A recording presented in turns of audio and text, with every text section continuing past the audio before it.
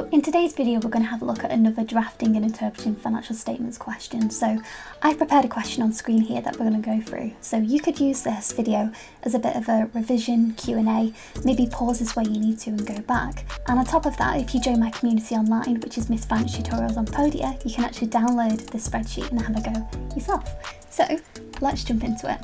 Okay, so what we've got on screen here is a draft trial balance. So here we're given some figures in column C and D, which is what we've got to work with initially. So we've got all of our balance sheet items, all of our income statement items, and we're being told that the year end is the 30th of September. So this is the type of question that you're going to face in your exam, where you're given draft numbers, then you're going to be asked to post journals, so effectively like year-end journals, and that's going to give you a final trial balance figure, which we're then going to prepare an income statement and a balance sheet off the back of.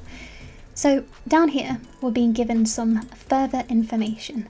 So if I was doing this again, I wouldn't go back and spend too long on looking at the figures. I would jump straight to what they're asking you, because that'll just save some time in the long run. So let's start with closing inventory. So we're being told that closing inventory balance at the year end is £180,000. But when we look at the TB, and this is something to pay close attention to, you can see that that's rounded to thousands. So where it says 180,000 for the closing stock, actually we only want to write 180 in there because of these roundings, so don't get caught out by that. So we've got inventory at the minute sat on the balance sheet of 160,000. So we want to increase that to 180. So we're only going to be posting 20, as in 180 minus 160. So that will give us a final balance sheet item of 180,000 of stock. So then the other side of that is going to go to the income statement in cost of sales. So that is going to be a credit. So what we're doing there is basically we're taking out stock that we've purchased in the year that's sat in cost of sales, and we're moving that to the balance sheet because that is stock that we've got at the year end. So if we look at the double entry here, I'm just going to move my cuppa over there, we're going to have a debit to inventory on the balance sheet, and we're going to have a credit to inventory in the P&L. And again, this is where we're increasing stock at year end. So if we were decreasing stock at year end, it would be the other way around. So I always used to find that it was easier to remember what happened on the balance sheet first and then adjust for the other side of the income statement where necessary. Next, we're being told that we've got a corporation tax charge of 183,882. So here, when we're preparing a set of year-end financial statements, we don't know what the corporation tax is going to be until we've prepared the final figures effectively. So you're never going to find, or in very, very rare circumstances in reality, that a company has paid corporation tax in the year. So we're always technically going to have a provision for that on the balance sheet, and in very, very rare circumstances we don't, because if that was to happen, it would mean that that company has been paying towards the corporation tax in the year without knowing what the final corporation tax is going to be, and that's not really how it works as such, and that's not really that beneficial from a cash point of view for a company. So what you're going to see in your exam is that you've got a corporation tax P&L item, so a debit, and then you're going to have a corporation tax provision for the amount due to HMRC as a credit on the balance sheet. So that there is going to be a debit, I feel like I'm losing my voice, and a credit to corporation tax on the balance sheet. And again, because we're doing rounding to the nearest thousand, that's only going to be that divided by 1,000, and that's going to be there. Okay, now the one thing to make sure that you are taking note of as you're going through and you're making these adjustments is that your adjustment column down here is adding up. So you've got 203.88 and 203.88 in debits and credits at the minute, and we want to make sure that that's always the case, because otherwise we're going to get to the end and realise that our trial balance doesn't balance. So again, to save you time, just make sure that it balances as we're posting these journals. Next, depreciation is calculated at 25% straight line, so that's super easy. All we need to do is take our plant and equipment costs, because there doesn't seem to be any other non-fixed non-current assets even. So if we did that times by 0.25, that's going to give us 425. So with depreciation, that's going to be an expense in the income statement, and the other side, credit, is going to be against accumulated depreciation on the balance sheet. And the main reason that we actually post depreciation is because we're spreading the cost of that asset over its useful life. So if we looked at this from a company's point of view and we looked on the balance sheet, you're going to see that they've got an asset sat there, but we need to post accumulated depreciation against that asset as time goes on, because where with this example we've got £1.7 million of plant and equipment, when that was purchased however many years ago, it's not going to be worth the same today.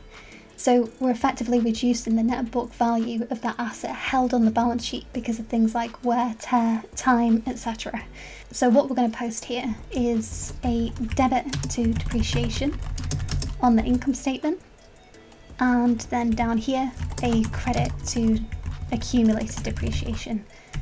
And when I was studying, the only way that I could decipher between what was on the balance sheet and on the income statement was that accumulated depreciation on the balance sheet has accumulated in the title.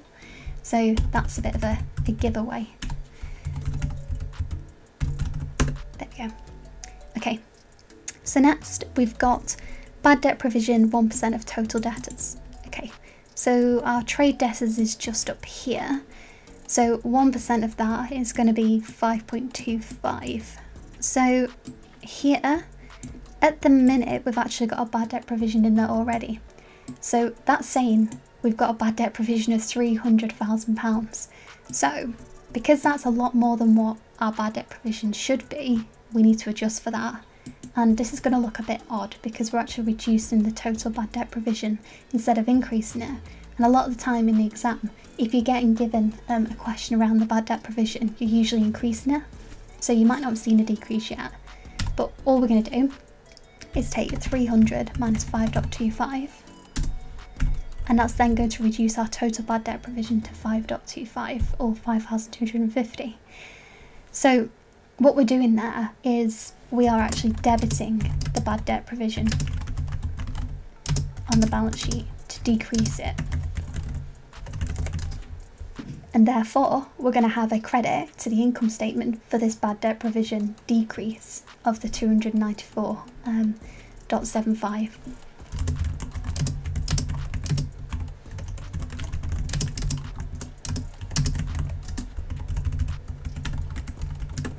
There we go.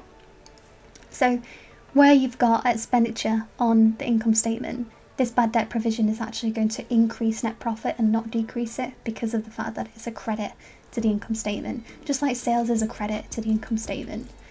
So we've dealt with all of these here. And next we've been told that we've got insurance costs relating to insurance taken out over 12 months. So when you're going through an exam question like this, just know that there's only so many year-end journals that they can ask you to post. So things like prepayments, accruals, depreciation, amortization, bad debt provisions, closing stock. So once you get familiar with those type of year-end journals, you're going to be okay with this type of exam question because again, there's only so much that they can ask you. So if we go to insurance, we've got 500,000 here. So we've got a prepayment therefore. And to work that out, we're going to do 500. So if that's from the 1st of April and our year end is September, we've already used April, May, June, July, August, September. So 6 months of that. So therefore, we're prepaying 6 months. So if we divide that by 12 and times by 6, that's going to give us a prepayment of 250,000. So equally, we're going to credit insurance there with 250,000. So again, debit prepayments on the balance sheet and credit insurance on the P&L. So also, if we look here, sometimes people get a bit confused with prepayment cost items and how that kind of affects the income statement and the net profit, the bottom line. But just think of it this way, that if you've got costs, say if there's 500,000 that's sat in the income statement right now, and then you take some of that off to then move it into the balance sheet up here, then that means that the total cost held for insurance in the income statement is a lot less. So if it's a lot less, then that means that net profit is going to be better because of the prepayment, effectively. So we've dealt with that. And then we've not yet received the legal fees in association with bad debt recovery, which were 15,000. So legal fees here are going to be 15. So that is a debit to legal fees, because we're going to increase the total legal fees that we've got sat on the income statement. And then we need an accrual. Now, the reason why this is an accrual and not a trade creditor, for example, is because we're being told that we don't have the invoice yet. So if we don't have the invoice yet, it's not on trade creditors at year end. So the only other way to adjust for that is to put it as an accrual cost at year end. So credit accruals on the balance sheet. And that is that. So next, we need to actually prepare the year-end financial statements. So let's just go down here and identify really quickly which one of these items are balance sheet and income. So we're going to put IS for income statement and SFP for statement of financial position, just to keep them separate. So admin, and again, you might want to just pause the video at this point in time and just see if you can go down this yourself. So let's do statement of financial position items first, because again, I was always taught to start from the balance sheet. So share premium, plant and equipment, accumulated retained earnings, inventory, trade payables, prepayments, bad debt provision, accrual, share premium, balance sheet, and dividends paid. So dividends paid is going to be sat underneath retained earnings in the equity section of the balance sheet. You're not going to see it on the income statement here. So that means that this is income statement, income statement, income statement, income statement, income statement, income statement. So that's grand. So then let's have a look at how this is going to look in an actual income statement and why. Okay, so this was our draft income statement. So we've got sales minus our cost of sales, giving us gross profit, taking off our admin expenditure, depreciation, etc., and then getting us to net profit. Now I've just realised as well that actually the corporation tax adjustment that is there, that's not quite right. And that should actually be 203.784.5 there. And it was stated there, so missed that. However, that's now showing in there, which is correct. So we've now got here an inventory P&L item, and you'll see that that is a positive figure just there because of this adjustment just here. So overall, we've got total cost of sales of 1,093.4 thousand, because again these are thousands, so maybe I should put that on there for you. You'll see there that the bad debt provision expense is actually the other way around, because again that we were decreasing the total bad debt provision that we had. Depreciation, insurance, legal fees, all costs, and then obviously our corporation tax estimate is a expense item in here too. So where we've got net profit, that is the gross profit minus total admin, and then we're taking off our corporation tax to get to our net profit after tax. So with all of that in mind, let's have a look at what a balance sheet or statement of financial position looks like. So these are our draft figures again, down here.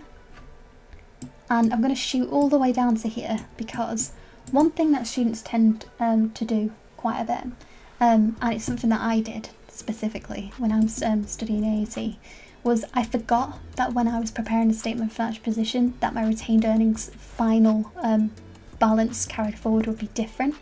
So what you want to make sure is that retained earnings is all of your profit brought forward, and it's stated there as a line item, so that's not going to change. But you want to be adding in this year's current earnings on top of that, because obviously next year when you look at the balance sheet, the retained earnings figure is going to be all of the retained earnings figures brought forward plus last year's profit or loss. So don't miss that out, and that there you can see is that figure there and there. And our equity items down here are usually a credit. So you've got dividends paid there, which is a debit, and that's the only sort of anomaly here, if you want to look at it that way. And then, yeah, we've got our plant and equipment, accumulated depreciation, total non-current assets. So it should be on your balance sheet, non-current assets, current liabilities, non-current liabilities, equity, and laid out exactly like that.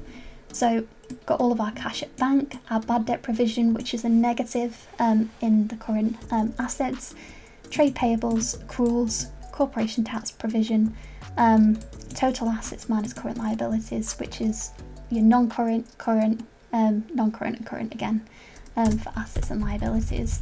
And then what we should find, if we've done this correctly, is that our total equity, which we should probably add that there, should equal all of the assets minus all of the liabilities. So our accounting equation, where we stated equity equals assets minus liabilities, should be correct, and that way you know you've done it.